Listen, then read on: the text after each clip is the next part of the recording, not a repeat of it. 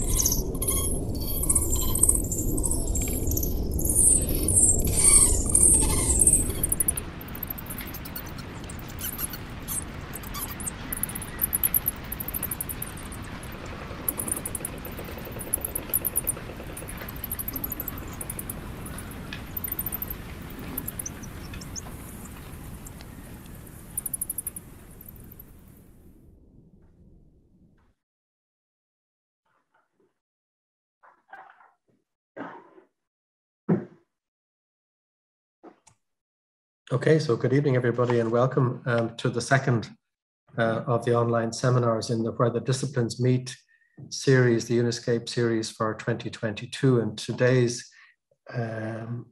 talk is titled quite provocatively, Designing With, towards designing landscapes where the species meet. So to the two speakers, to Bert and to Glenn Deliège, thank you for playing with the title of the series in the title of your paper. I appreciate that.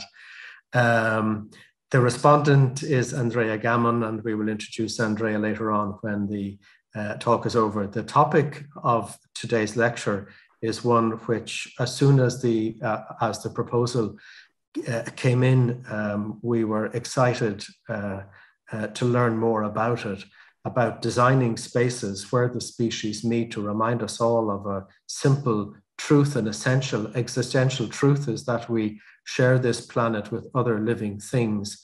We're part of an ecosystem, a very rich and engaging ecosystem, and we need to acknowledge that in the landscapes that we design. So the two speakers, Bert and Glenn, work in the Futures Through Design Centre at the University of Applied Sciences and Arts in Ghent. And I was thinking, as I was looking at the video there, that had we shown that maybe 30 years ago, people might wonder, you know, precisely what it is we're looking at. such as the power of modern technology to be able to produce something as interesting and engaging and provocative as that as well. So I'm not going to say too much more because I think that the title of the paper speaks for itself.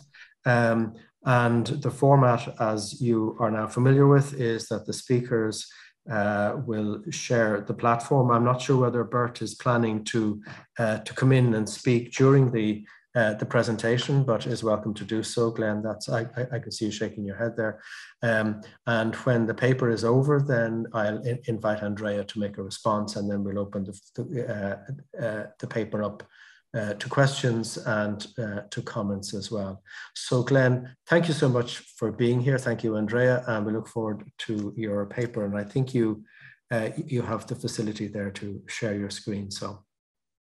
Sure. Thank you, Connor, and thank you everybody for showing up for the presentation of our paper. I was just told it's an informal occasion. If I had known, I have formally written out my paper, and I will read out my notes, which is on our research project and what we are doing in the research or the Center for Decentering Design, the think tank for decentering design, as we like to call it. And indeed, Bert, if you want to join in for the presentation, please do so. But I'll share my screen first so we can start with the presentation. Normally, everybody should see my screen now, I guess. Yes. Okay. So I'll start. So towards designing landscapes where species meet, and the place where I would like.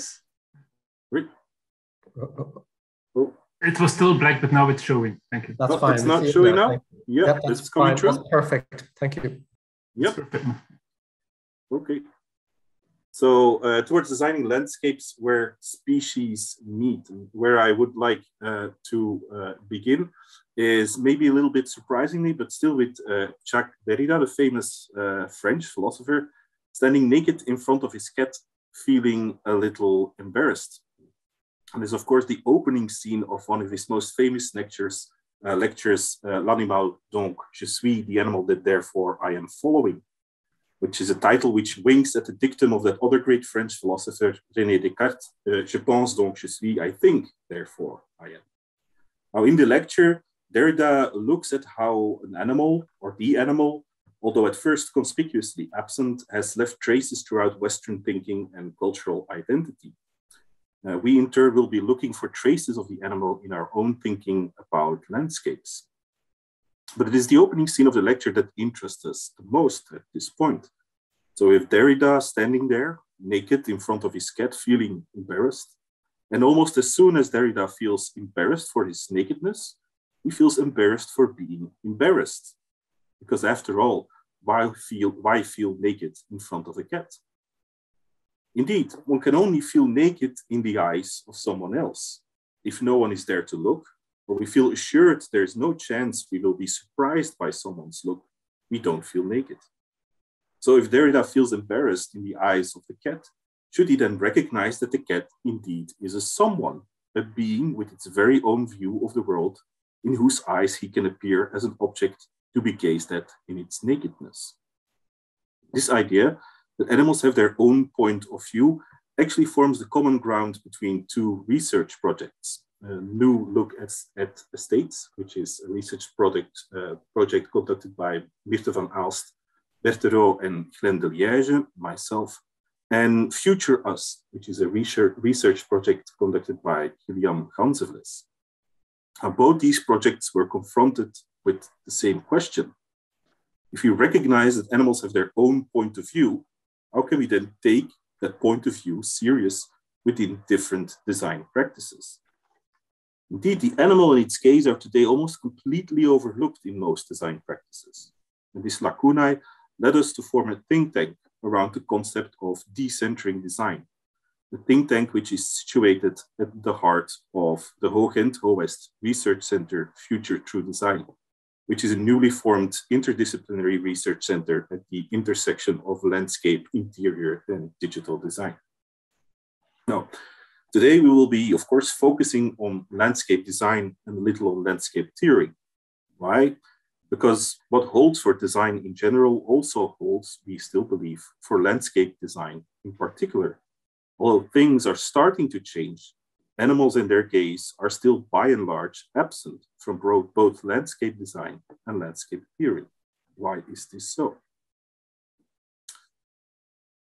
Now, one reason why they are absent from landscape design in particular is the fact that for a long period of time, animals were basically seen as passive users of the landscape. Building on ideas first formulated by the American botanist Clemens, the development of landscapes, if not disturbed by humans, would be believed to be driven by vegetational succession, reaching a specific climax state. I think we all know this climax theory of vegetational succession. Animals can be present along different stages of the succession. As you can see here, there are a couple of animals at different stages of the succession, but their presence followed that of the vegetation. They were not believed to have any real impact over the different successional stages. Animals follow plants.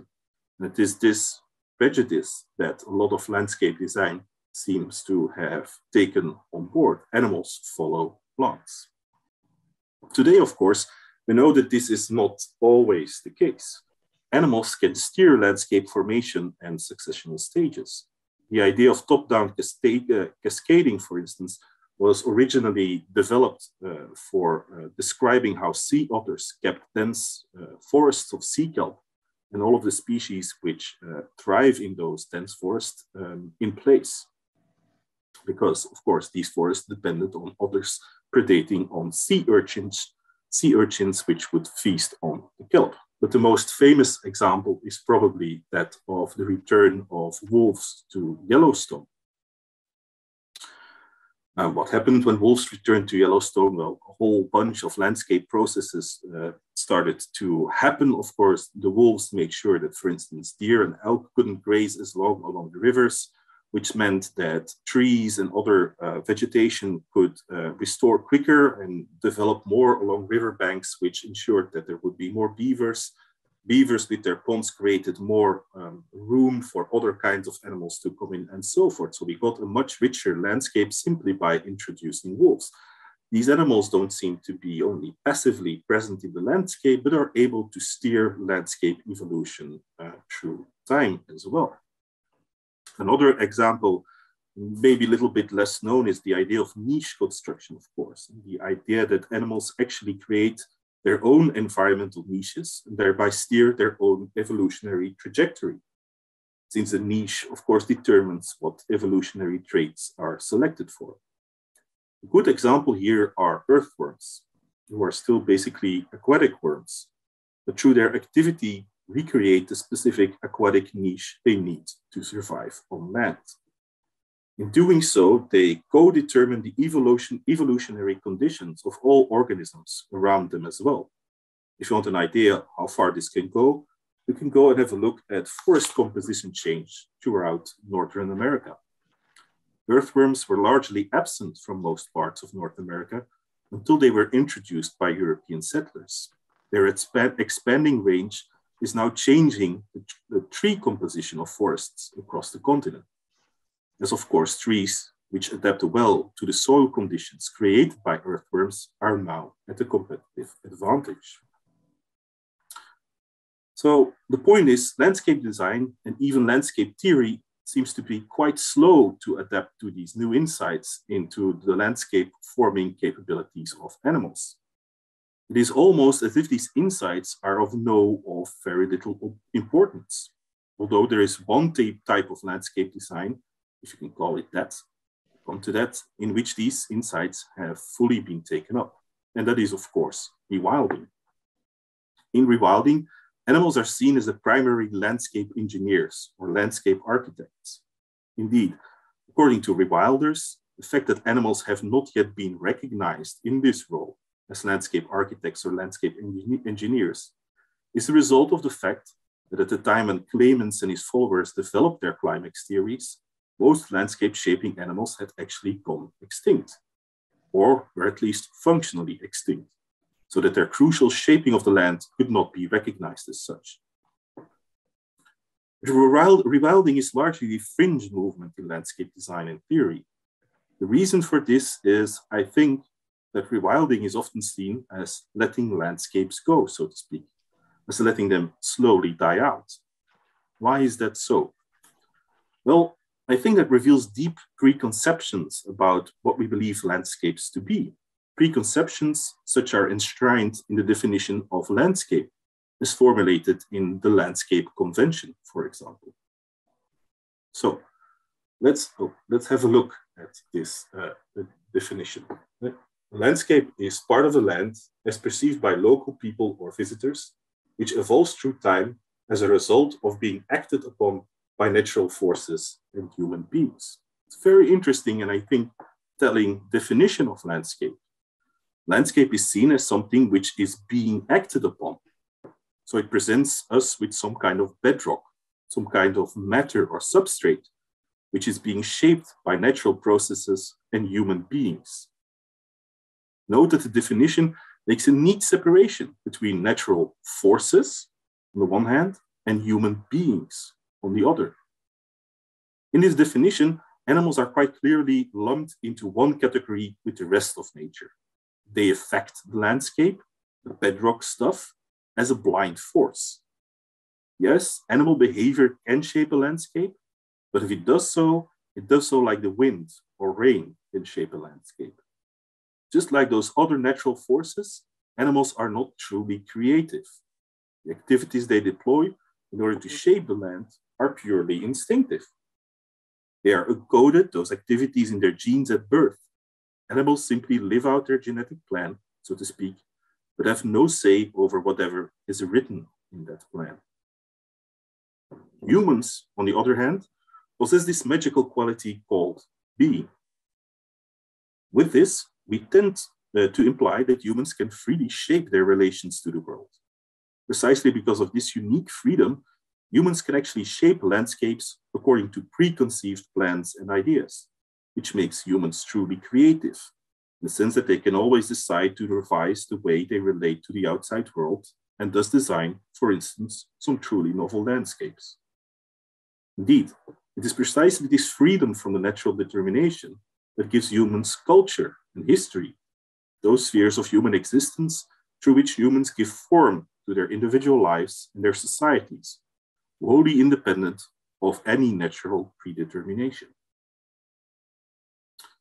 Now, what this idea of landscape as a type of bedrock, this neat separation between natural processes, natural forces, and human beings, as enshrined into the definition of landscape in the Landscape Convention leads to, in my view, is a sort of inherent conservatism in our received notions of landscape.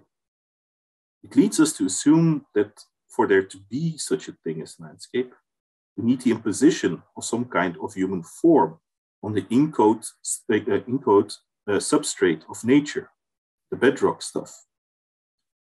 That form is provided by culture and history, those spheres of human existence which develop according to their own dynamics, freed from all kind of natural determination. Indeed, more often than not, the whole of nature is seen as basically just part of the bedrock stuff, the unorganized matter that awaits the imposition of human form in order to be able to transform the landscape. Indeed, in our received notion of landscape, we see landscape as those places that sit in the middle of a continuum between culture and nature, places where there's a fine balance between a structuring human form and a natural substrate, in such a way that the substrate is not fully taken up by or disappearing into the human form. Landscape, as it were, is somehow always the middle ground between culture as the domain of human freedom and nature as the domain of natural predetermination. The result of this view is that the more we let animals perform their instinctual activities in the landscape, the more we shift the necessary balance for something to be called a landscape towards the nature pole of the continuum. Letting animals do their own thing in landscapes implies that we let the landscape slowly slip away. Indeed, In some instances, we can see animals as contributing to the formation of landscapes, but only in those cases where their shaping activities are co-opted to serve as a tool for the imposition of human form, such as when we use cattle to keep historically grazed landscapes from being overgrown with shrubs and trees. Now, you can find an example of this kind of thinking, I think, in, for instance, Feral, one of the key publications by George Monbiot, which helped to spread the idea of rewilding as an existing and forward-looking conservation strategy. In one of the chapters, which deals with the rewilding of the Welsh uplands, Monbiot has a discussion with David Morris Jones, who still operates as a traditional sheep farmer and is a spokesperson for Welsh upland culture. When confronted with Monbiot's ideas about rewilding, he replies, with blanket rewilding, you lose your unwritten history, your sense of self and your sense of pride. It's like book burning.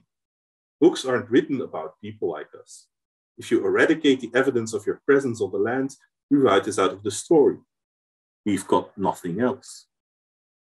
What Morris Jones is saying is that in these landscapes, you find everything which makes people like Morris Jones human. The landscape is seen as a physical record of their activities on the land. And it is that record of their shaping activities that makes it into a recognizable place with its own specific character. Not just any landscape, but their landscape and their home. You rewild that by letting animals roam free again and determine the development of the vegetation. If you do that, you revert those landscapes back to nature, and then they will disappear with those landscapes back into oblivion. A landscape needs the imposition of human form to be considered a landscape. So where does this all get us with regards to taking the animal question seriously in landscape design? Well, not very far, actually. If we already recognize that animals can shape landscapes, such as the ants have been doing in this picture, for instance, splashing some color around by distributing the seeds of the yellow Carodalis along the quaysides of the River Deile in Mechelen, we tend to see this shaping activity as a possible threat to the idea of landscape proper, since the purely instinctive shaping activities of animals slowly obliterate human form from the landscape. Now, my proposition is that if we want to take the animal gaze seriously, we're going to have to get rid of this neat separation between humans and animals, and the idea that the landscape is somehow some kind of bedrock stuff, in which a neat balance between human form and natural matter has been reached. Can we, for instance, recognize animals as co-designers of shared landscapes so that their activities are not seen in the first place as detracting from landscape, but actually creatively contributing to its formation? For this to happen, what needs to be done is to recognize the lingering Cartesian inheritance at the heart of both our received views of landscape and design. Because it is, of course, precisely what we have been constantly bumping into, some clear-cut Cartesian dualism lingering in our ideas about landscape and design. Indeed, the French philosopher René Descartes, after having ascertained that his own thinking was in fact the first thing he could be absolutely sure of, and I think, therefore, I am, went on to claim that the world existed out of two things. He said it existed out of three things, but we'll leave God out for the moment. Two things only: subjects and objects. Or better still, thinking minds and extended bodies. Now, as far as bodies go, Descartes claimed that they were ruled by causal laws. The mind, however, is not determined by causal laws and possesses free will. It can thus freely and actively decide how it wants to relate to the outside world of matter. While the outside world of matter is basically passive until some causal force puts it into movement.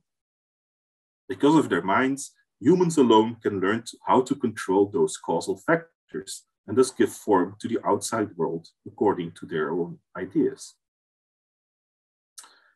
It is, of course, precisely this kind of dualism we need in order to conceive the landscape as some kind of passive bedrock stuff which needs the imposition of a human form to become an actual landscape.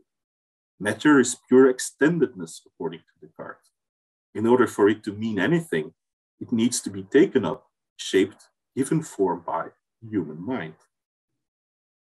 This view also leads us to think of design as the imposition of human form, taken from the separate domain of mind or culture on a passive, raw, material substrate.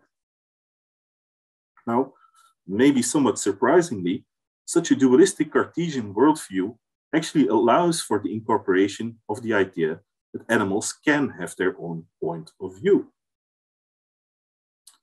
The only step we need to take is to recognize that animals are also endowed with minds. We might then even go on to claim that in virtue of animals having minds of their own, animals also possess a form of culture and history, something for which there is growing scientific evidence.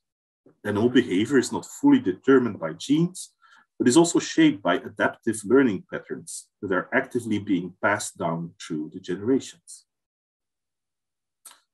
But this move in itself does not seem to go far enough. Why? Because this idea will not bring us closer to the idea of humans and animals co-shaping a shared landscape in which they can meet.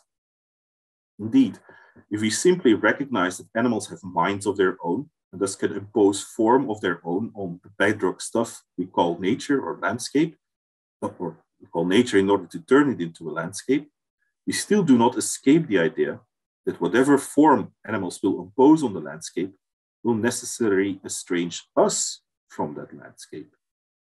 Indeed, if we can already grant at all that beavers design landscapes in the same sense that humans do, beavers will design beaver landscapes, so to speak, based on their own ideas of what makes an ideal beaver landscape. What we have, when we simply adapt the Cartesian dualistic view on landscape design to incorporate the existence of animal minds, is a simple multiplication of possible landscape forms, all determined by the specific outlook on life of the human or animal under consideration. In such a view, all animals, humans included, actually live in their own landscape bubbles, quite oblivious to one another's views and one another's experience of the landscape. Indeed, even quite oblivious to one another's existence as species. That is, of course, more or less the view of the Estonian ethologist Jacob von Uxküll, the way he envisaged the experience of different animal species of the landscape was precisely through this metaphor of the bubble, every species living in its own bubble and unable to break out of it. The spider, or better, the fly does not know of the spider's web, is unable to experience the spider's web, is unable to experience the spider as another existing species in the landscape. Now, in such a view, of course, all animals are solipsistic. There can be no true co-creation of the landscape. So, what we need is a different kind of conception of landscape. And we believe we can find it in the work of British anthropologist Tim Ingold. Now, according to Ingold, the landscape should not be seen as some kind of bedrock stuff, which is constantly being shaped, being given form by human and non-human shapers. Landscape, in Ingold's view, is not an object, but an activity. It's a form, its form is always emerging. There are indeed no fixed objects in an Ingoldian landscape, only trajectories or becomings, which he often describes as threads or lines. One should not see these threads as things, like shoelaces, for instance, but as becomings. They are constantly unfolding trajectories. That unfolding does not happen in isolation, like how in standard Darwinian views, animals unfold simply according to the plans already encoded in their genes at birth. Becoming for Ingold is always becoming with. The unfolding happens as a constant weaving and unweaving of different trajectories.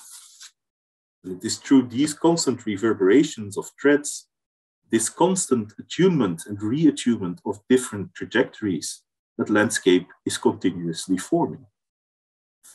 There is indeed no landscape next to the meshwork of threads, which is the meshwork, this other metaphor which Ingold likes to use when talking about landscapes.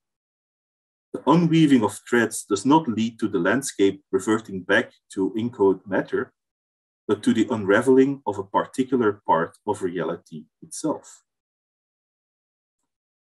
Now, of course, in an Ingoldian view, the temporalities of the different trajectories can vary hugely.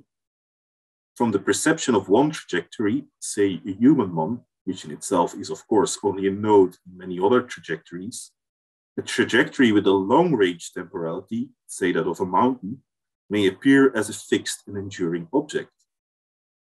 The temporality of the different threads play out over different timescales, with certain nodes enduring longer than others, while at the same time constantly reweaving themselves in the further unfolding of the meshwork.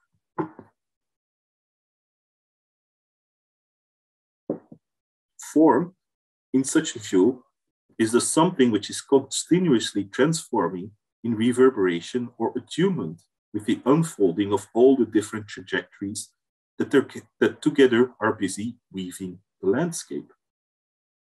Form is not something we impose from the outside on matter. It arises out of our always being busy in the world, attuning ourselves to the ongoing currents of life there. In whatever plans we make, we can therefore always find the traces, so to speak with Derrida, of the non-human world, of animals, actively unfolding the landscape alongside and together with us. In this view, it is possible to see how humans and animals actually create a shared landscape in which they constantly attune their activities to one another in the production of a shared environment. So, okay, that's the theory.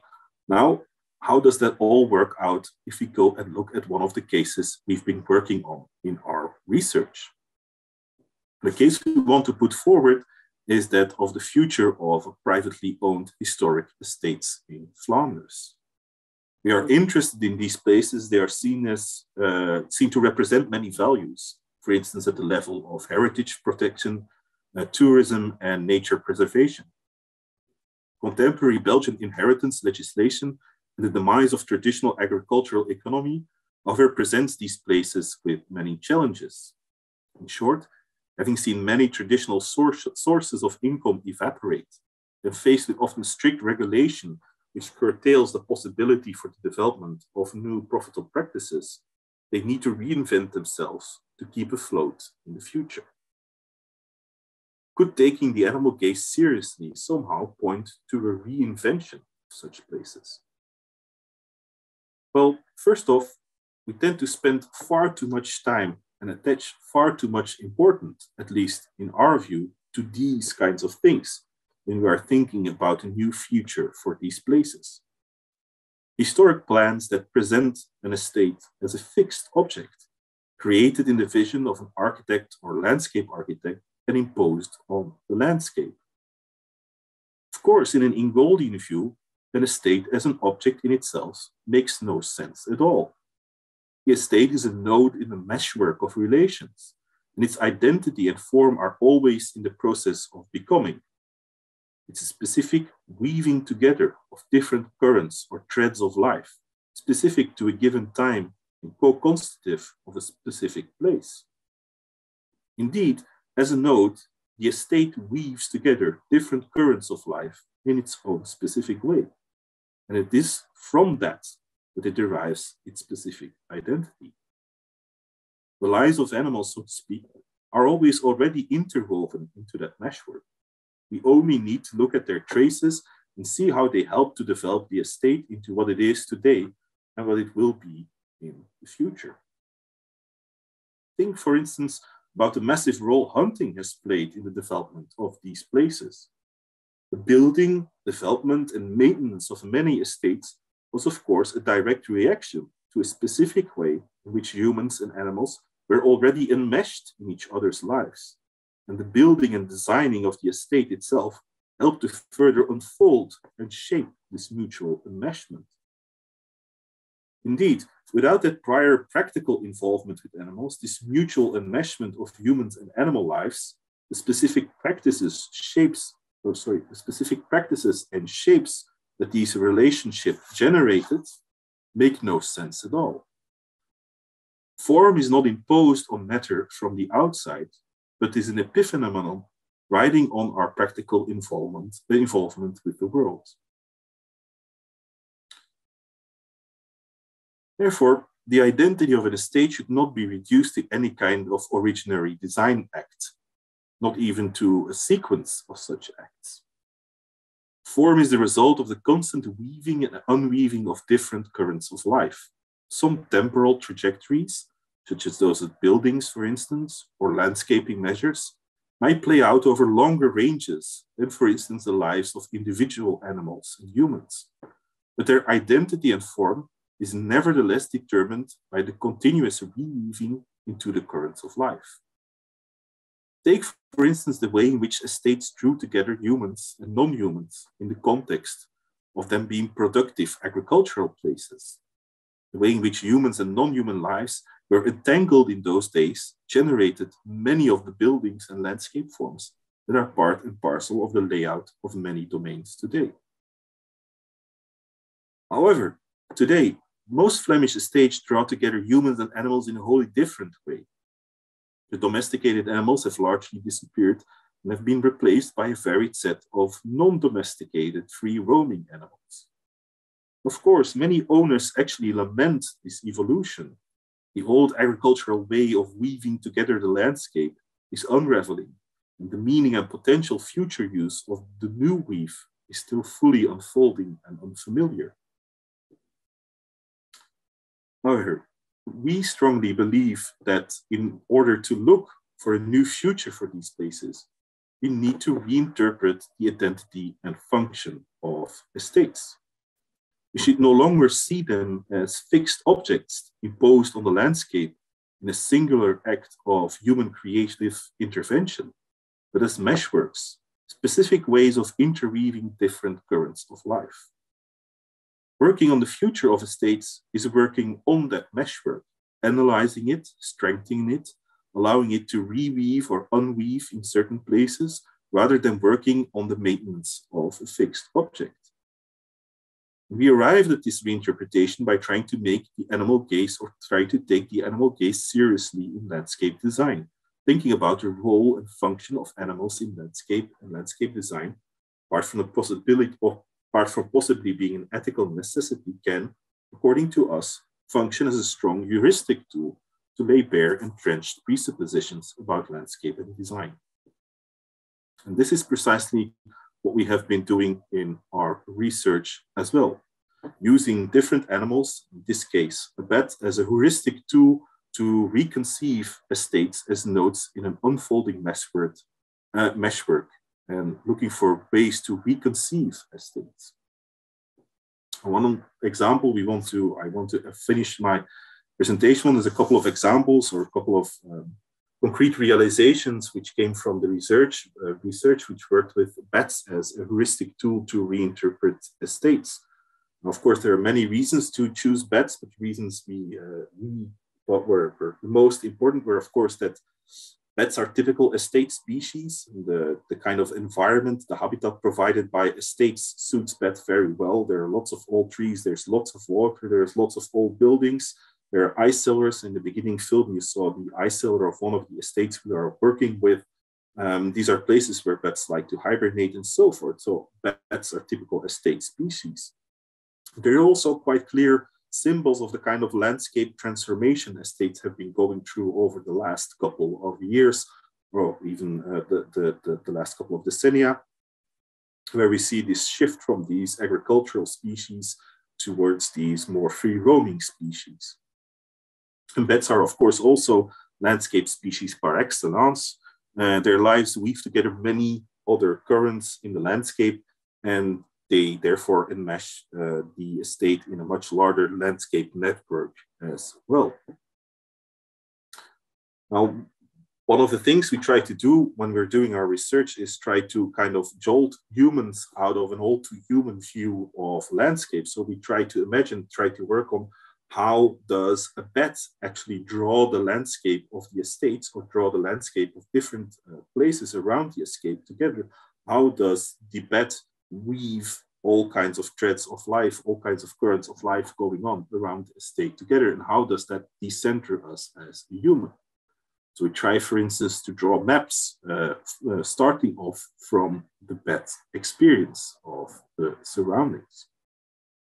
We try to make sketches, develop kind of views of what it would mean to enmesh, for instance, human necessities in the landscape with those of bats. For instance, how can we couple a village with a particular estate, so that both humans and animals, bats in this case, can move forward between the two.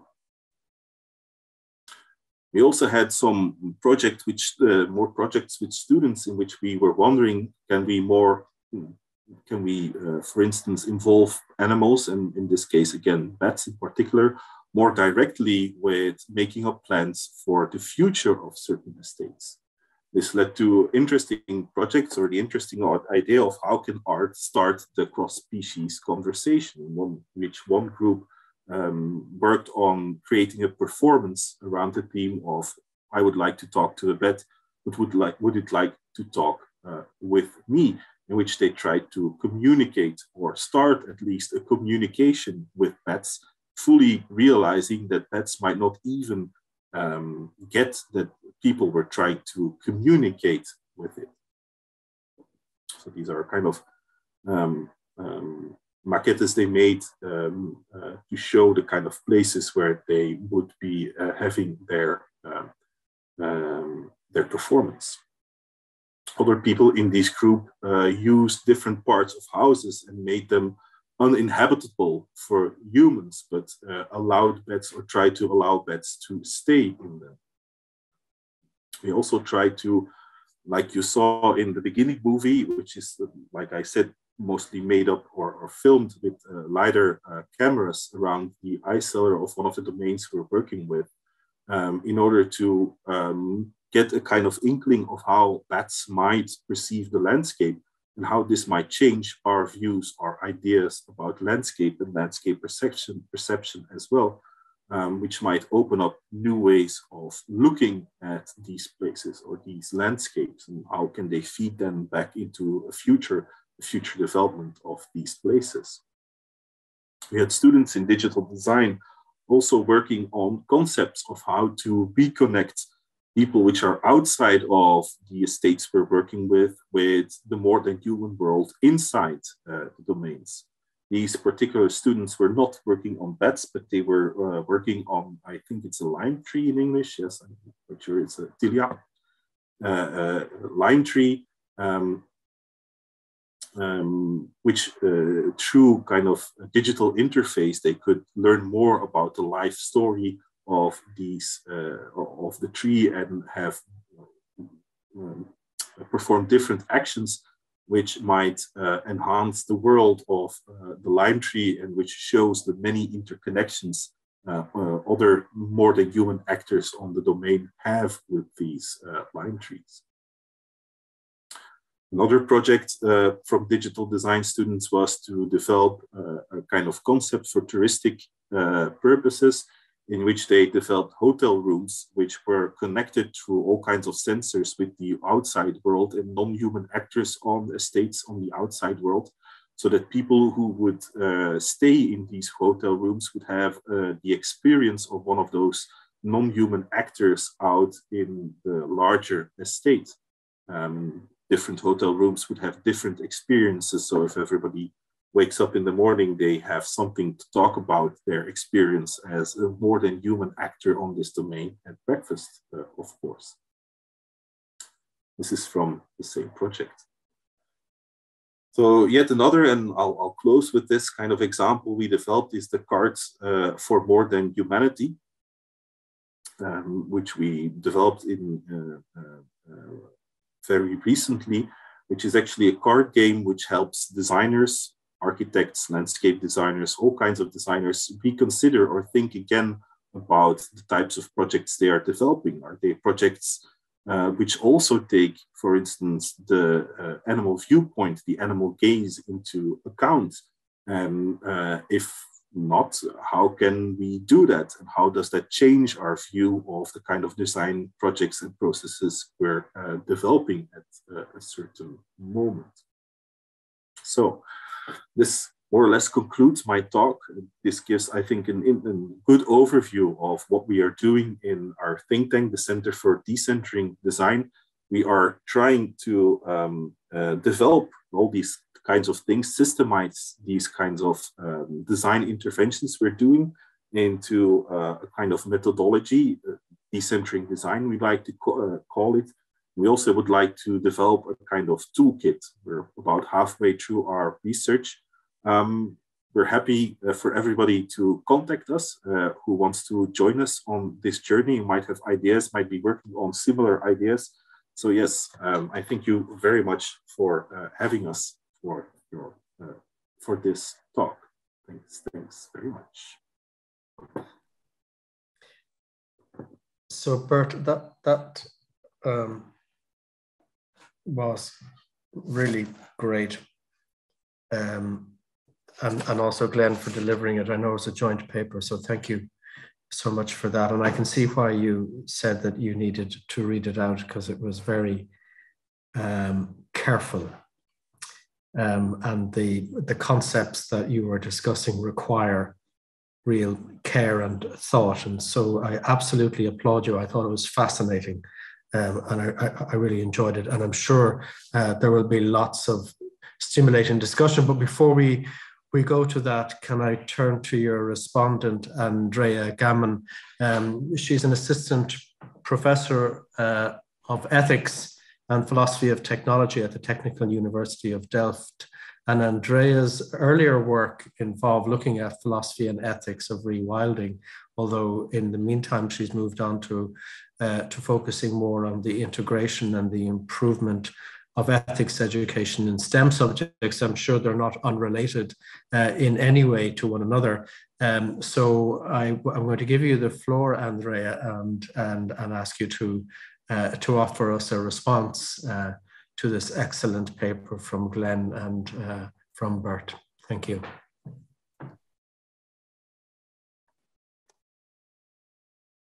Yeah, okay, thank you. I just was looking at the comment in the chat already. We have questions, so I will, I guess I was told about 10 minutes. I might make it a little shorter than that. Let me just set a timer so I know how long I've gone. Okay. Yeah, wonderful. Thank you so much, Glenn and Bert, for this project, or the project that you've described, as well as the opportunity to comment and open up for other questions and comments from the audience. Hang on, I've lost my notes now. Yeah, okay. So yeah, I've prepared some comments, and then I might leave a little bit of time because I have now new questions, having heard the whole paper. So anyway, let me start with what I've prepared. What I wanted to do first was talk about two of the main themes that this project brings out so nicely, and then a tension I sense between them. And yeah, we can just go from there. So yeah, so first I'll talk about these two themes, and I think it gives us also a little bit more time to think about some of the key ideas that Glenn has presented. So the first theme that I take to be really central here is of perception. And I think that this project kind of turns our way of thinking about perception around. So unlike typical, maybe in other presentations of landscape, we erroneously think of ourselves as the viewers, the ones who are in charge, who are the ones who are gazing at the world. And this project, of course, starts from the uncanny recognition that we're not the only ones who are gazing, but that we are the humans can also be gazed upon by the non-human. So we go from being the seers or the visionaries or whatever to being the objects of perception by animals. So this is the observation by Derrida that the gaze of the animal other is a gaze that we recognize because it reminds us of the human gaze. It demands something of us. We feel ourselves seen as a person in it, but it's also really other to us. It's foreign. It's an absolute other that's not like the human gaze. And a further move beyond Derrida, I think, that this project makes is that once we're aware that, the cat or the animal other has this gazing perspective on us, we can see that just as well as the cat can look at us, the cat can look away. The cat can look at something else, like a landscape, from its own singular perspective. It can look at other things. So the gaze of the animal is also the gaze of something or someone that can also look elsewhere. I like this thought for two reasons that are related to each other. First, because it really challenges the prevailing view that the world is increasingly made by humans. It's made for us. We're making it all the time, and we can only really see ourselves in it. This is the kind of Anthropocene view that no matter where you are in the world, no matter where you go or where you look, you see the human around you. And instead, I think this reminds us that other animals who live in these landscapes with us, they don't necessarily see it this way. And secondly, if we think about trying to imagine their perspectives, that we can encounter a non-human, a world that's not centered around us. So I think that's a really exciting and an interesting idea. And I think this idea comes out really nicely in one of the projects that Glenn described about the considering how the bat might not even maybe it doesn't even recognize that we're trying to approach it and be in touch with it, but also that it may not want to talk with us. And I think that this poses such a challenge to the way that our very human-centric way of thinking about ourselves in the world. Additionally, and I think Derrida helps us see this point, we're not used to thinking of the perspective as, we are used to thinking of the sort of symbolic animal. But what Derrida asks us to do is think about like the individual cat, seeing from their individual singular perspective and not standing in for all of the other cats. And I think that this, we have a tendency to lapse into these kind of symbolic ways of treating animals. And a project like this kind of asks us to think about what it is to look from their perspective, from these multiple different perspectives, some of which we can access, some of which maybe are harder for us to access. So that's a question that I might raise if I have time, but we'll come back to that. Okay, so I've talked about the first theme of perception and the ways that this project asks us to think differently or asks us to envision new ways of perceiving. The other theme that's, I think, even maybe more conceptually challenging is the landscape as being made concept, right? The Ingold idea. So landscape, we're moving away from this, the substrate view of landscape as this form that we imprint our lives on. But instead we think of it as being constantly made, as we're constantly doing landscape. It's an activity rather than a natural form. And this is something that we make through inhabiting or dwelling in the world, like other animals. This turns our thinking on its head too, right? I mean, a lot of Glenn's talk was talking about how this is really a revisioning of the landscape concepts from Descartes on. But it asks us to think about this kind of mesh, about collective practices and forms of life as always being in a process of making landscape. This gives us an entirely new way of thinking about historical formations of like these estate landscapes and how we should think about them in the present.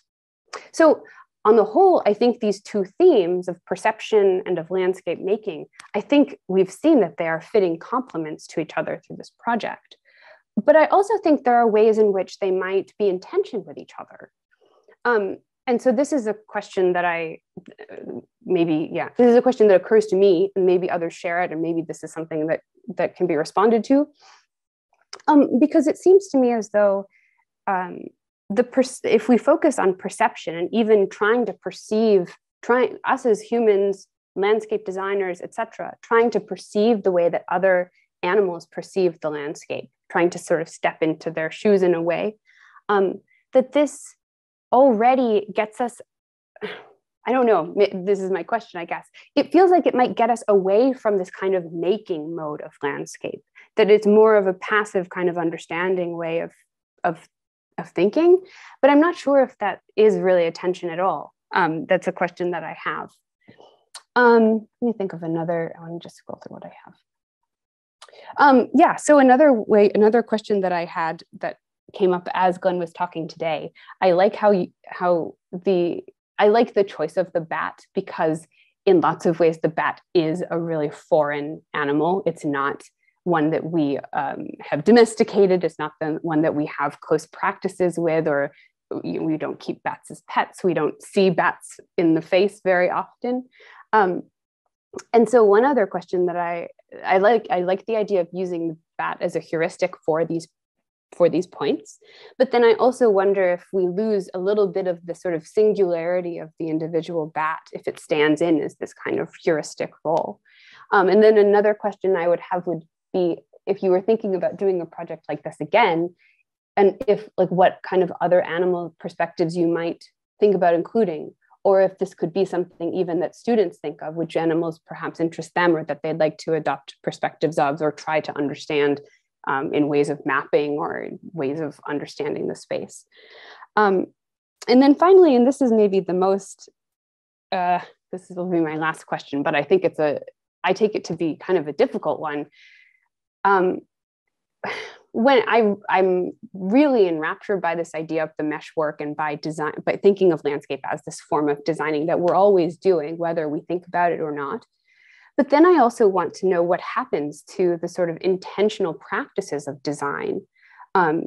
If we're always kind of designing alongside animals, co-creating the landscape, whether we do that intentionally, whether we do that deliberately and inclusively or not.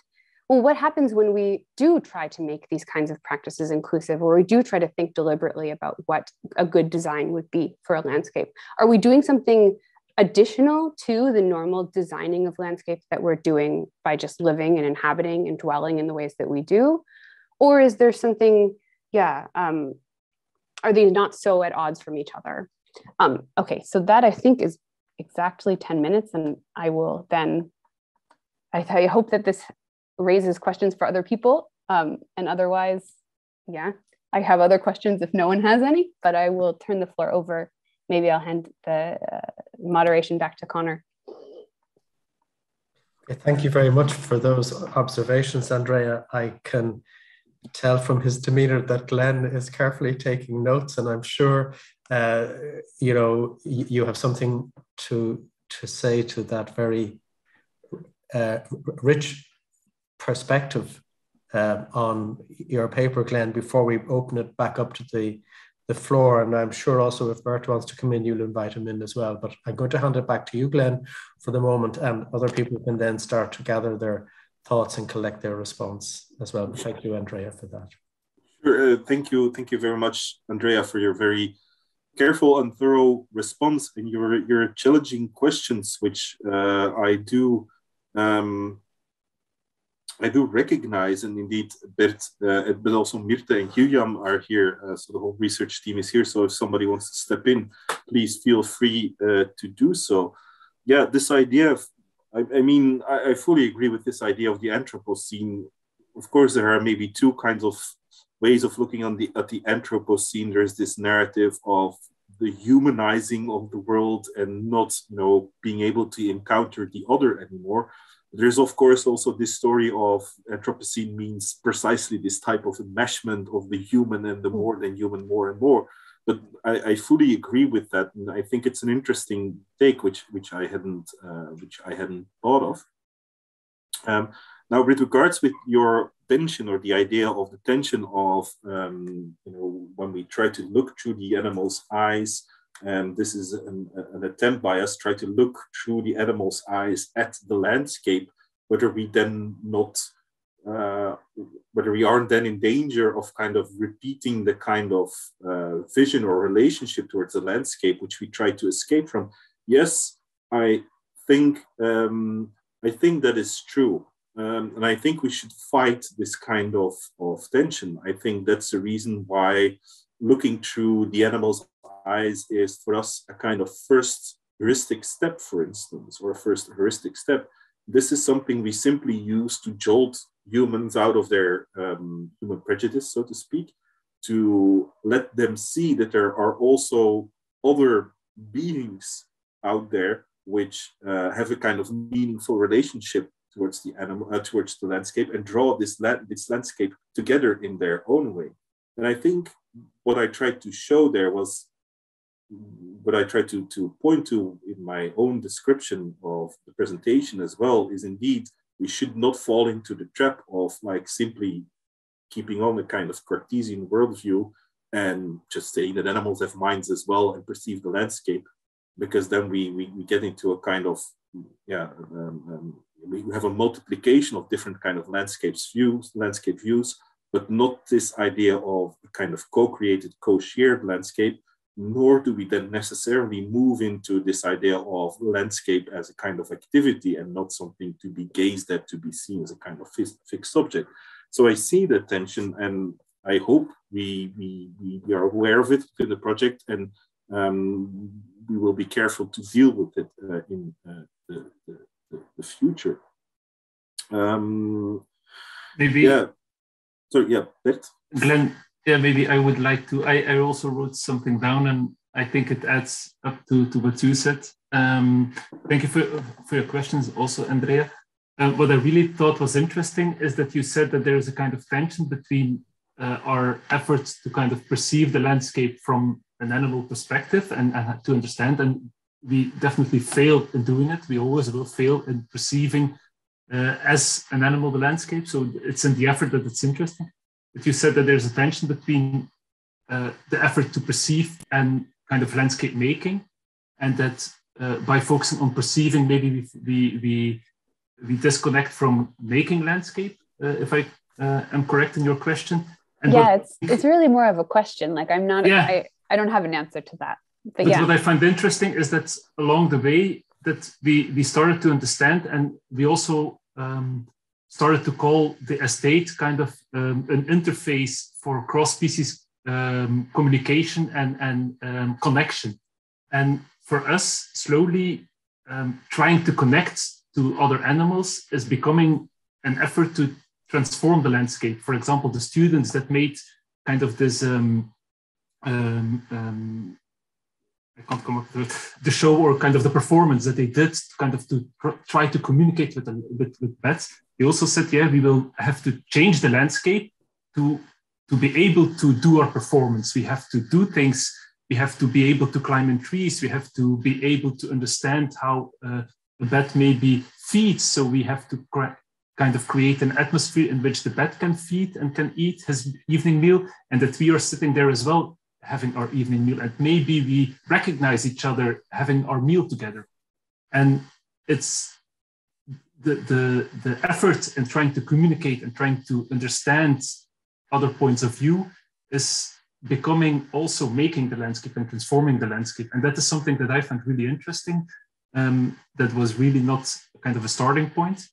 That everything that we do, for example, there was also a student project that said bats can pass certain points which have sensors, and if they choose to pass sensor A, they communicate something else to us than when they pass sensor B in the landscape. And as such, they can communicate to us by choosing their flight route. And maybe if we do it 2-3 years, they will slowly change their flight route because they like communicating in this way with us. And the landscape will change by that effort. So that's something that I find really interesting, is that it is kind of a transformative, there is a certain transformative element in it. So that's why I wanted to answer your question, because it's a tension that we felt in the beginning as well.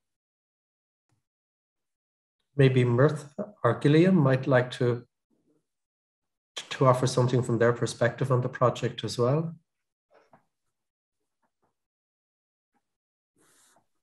No, I don't have anything to add as of yet.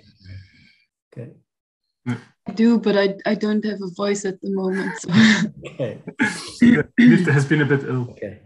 Maybe it's good to answer the question as well of Natasha. And there was a question. Yes, it's more. Yeah. So Natasha is essentially coming in from the chat and saying the observation that many indigenous people do not see themselves as being separate from nature. And so in that sense, I mean, I suppose we're looking at a quite Western a kind of epistemology here. We're looking at a Cartesian and a phenomenological perspective on landscape, which seems to be kind of there embedded at the core of the definition of landscape in the European Landscape Convention. But I think this is where your paper is so timely, because that's no longer as palatable as it may once have been, and particularly when we look at the various challenges facing the planet right now, that kind of perspective, the anthropomorphic, if you like, perspective is not really good enough anymore. If I could just make a comment and say that I think that Tim Ingall's use of the phrase creative entanglements is in fact even richer than the mesh. The idea that these threads, like those spiders' webs, that there's just one filament that blows through the air and entangles with other things, that entanglement is the creative process, that things can entangle and disentangle. And I think that's the important thing. It's actually the disentangling that creates the moment for new realities to form by uniting in different shapes and different architectural forms, if you permit me to use that phrase. But I think at this stage, if anyone else has any comment or question, if you want to raise your hand, I can see someone has put something into the chat room. Just 1 second here. It's from Joe Boonen. It's when you observe animal behavior, it would seem logical that each animal or plant forms the landscape in such a way to ensure their own survival. Would you agree with this, or do you see other animals besides humans that shape the landscape in ways that are not necessarily connected to survival only? It's a very interesting observation. So any or all of you from the project might like to answer that. Oh, yeah, well, it's an interesting question, Yo. Thank you very much. I think there are definite examples. Well, shaping of the landscape, I should really look into that, but how far does one go? If you, for instance, look, I don't know how they are called in English, but birds of paradise? Are they those who have very kind of elaborate kind of nesting and balls? I don't know how to call it, like when they do their dance to attract females, basically. The way they shape or the way they clean, make their environment, their small environment, of course, at their scale pretty. Yes, of course, you can say this is all kind of survival related. Yes, that's true, but there seems to be a kind of surplus there, which cannot be reduced to mere function. They seem to take pride in these kinds of things. So it's not mere functionality. There are, of course, many examples where you see animals developing sort of behaviors which are not directly tied to survival. There's this very well documented case of bonobos, so a type of primates, I think it's in English, who put straws in their ears. There's no reason why they should put straws in their ears, but it seems to have been a fashion which was started at a certain point. They know which bonobo first put straw in her ears, and all females in the groups followed for several generations as a kind of fashion accessory to put straws in their ears. So not all kind of behavior that animals have can be reduced to function. And even those behaviors, like you have in human behavior, many human behaviors can be reduced back to evolutionary function as well. But there seems to be a kind of surplus in meaning in human behaviors, which tend to be, or we can also recognize in many animal behavior. And it is this surplus of meaning which leads us, well, to think is the reduction to function or functionality in the case of survival and so forth, is that, well, why are we always prone to make this reduction in a certain sense? Or why wouldn't we grant that this surplus of meaning, this idea that they can take pride in these kind of things, the fact that there might be a differentiation between function and motivation for doing these things? Yeah, when one can, certain evolutionary, a certain behavior can have a certain evolutionary function. It can have a certain function in reproduction and so forth, but that does not necessarily mean that an animal performs that type of behavior simply because of that function, or simply with the goal of reproducing itself or surviving in a certain place. Yeah.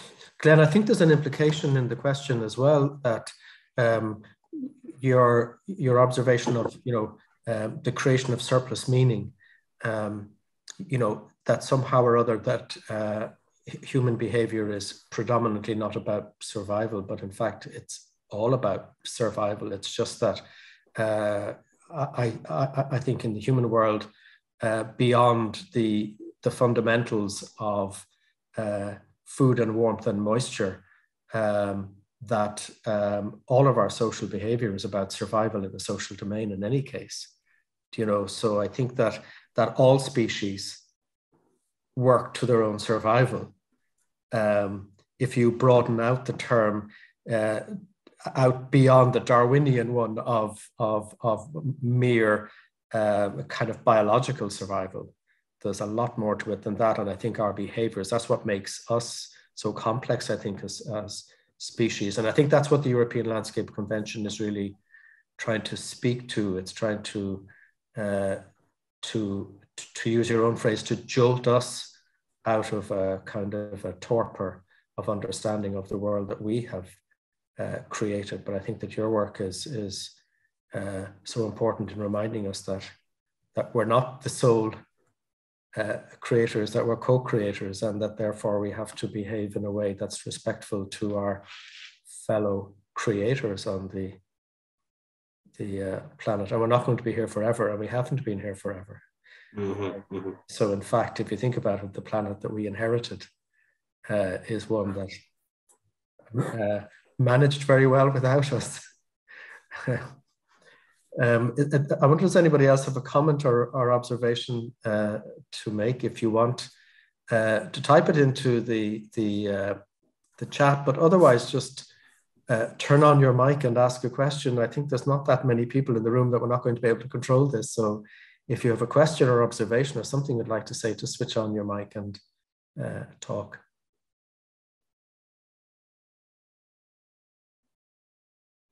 Silence.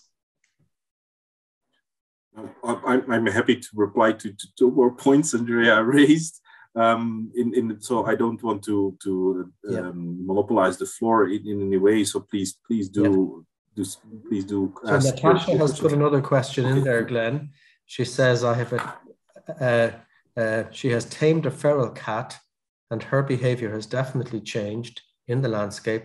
Now that she's not constantly looking for food, she's more playful and definitely looks at me differently. Good for you. I have 6 hens, and every single one of them has a different character.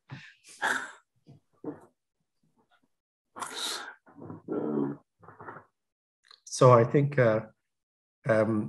we've all got experience of this. And also I was interested, as you were saying, just to fill in the space a little bit, where the bats are, where we were trying, or you were trying to communicate with them, when you live with an animal that's non-verbal in the kind of conventional sense, as we're being verbal now, they're very good at communicating with you, you know.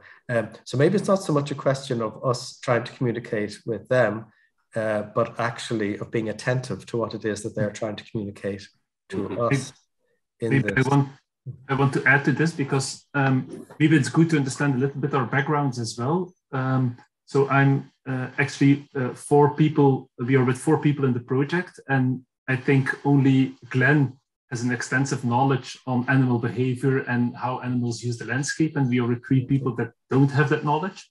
And that's very interesting because we believe that it is important that we learn to understand those different signals without having an extensive knowledge, because if you want to change how we design landscapes, we can't educate everybody to become experts in this, and we can't also get always all the specific experts for each specific species involved in a design assignment. So we think, how can we, without actual in-depth knowledge, kind of transform our way of designing these places? And it's indeed in the first walk that we did at night with David. David is a person who helps us understanding the bats in the specific location.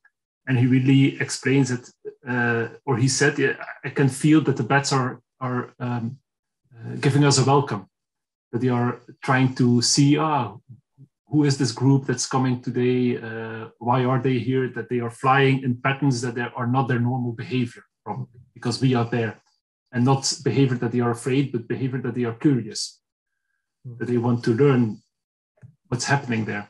So, but when I'm walking there, it's not something that I sense directly, but just by a few things that are explained by David, you start kind of feeling differently towards what's happening. And you see these certain kind of bats really quickly passing by, but you start seeing the same animal coming back and back and back.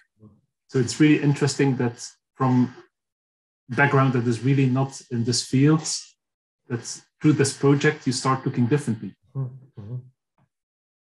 It's something that I wanted to add. Yeah, but that's a really enriching experience. Yeah, it's fantastic. I think also it might go not all the way, but maybe also some way to Andrea's last question about this whole idea of when we are having these participative design methodologies, such as more than human participatory design and so forth, are we then doing something else than what we're always doing, or how do we figure that in? I think that's a very interesting question, a difficult one to ask, to answer. But I think it does have to do with this idea of attunement and perception, right? Ingold doesn't have a kind of flat ontology, right? So humans and animals are more complex than plants, are definitely more complex than rocks and so forth. And part of the complexity, or most of the complexity, is in the fact that we are perceptive. And because we are perceptive, we can actively attune towards the environment in a certain sense. And probably, I'm not sure, but one way of maybe answering this is that when we go through these very conscious kind of participatory research modes, or these more participatory kind of design practices, what we do is we train our attunement and we enlarge our attunement. Yes, the more than human world will always be somehow present in whatever design we do. There is no way we can avoid that. We constantly believe we avoid it, but we don't. But that does not mean that we cannot actively enlarge or sharpen our attunement to that world. And like Bert says, I think walking with someone like David, who has such an extensive knowledge of bats, opens that attunement and lets you go deeper is the wrong kind of metaphor to use, but makes you aware of much more goings on in the landscape in a certain sense. And I think somewhere there should be a kind of beginning of an answer to I think your last question. Yeah, I also thought it was interesting when you were describing your decision to focus on bats that I think you said they're like experts in the enmeshing, like because of their role in the landscape. And so I wondered if that was something that like could be like a kind of, could be learned by people doing this kind of work as designers, what kinds of like specific traits it would mean to be an expert in the enmeshing. I think that's, I mean, maybe some of these are things that are emulatable and others not. But yeah, to me, this idea of attuning to these specific dimensions so that, well, that just enriches your experience. But then also, I think probably for designers, there are specific, then, I don't know, actions or things that can come out of that in addition to having this richer world around you. I think that's exactly what that's a part of what we aim to do with kind of the last slide that we showed, kind of these cards for more than humanity, that you have kind of certain simple actions that can be performed during a design process that help you attune better to the more than human world, that although not thinking about it, although not a direct goal of your design assignment, that these actions, and we are still figuring out what these actions could be and how they can be translated from project to project to project. So how can they become a kind of general set of tools or questions?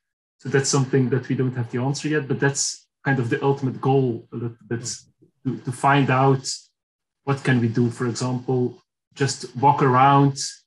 We have read research that said, okay, just walk around with the camera at the height of a dog's eyes already makes you understand. And if you look at the film, how a dog perceives a landscape, and you suddenly start to think of it when designing that part of the landscape or part of the walk that you did with the dog.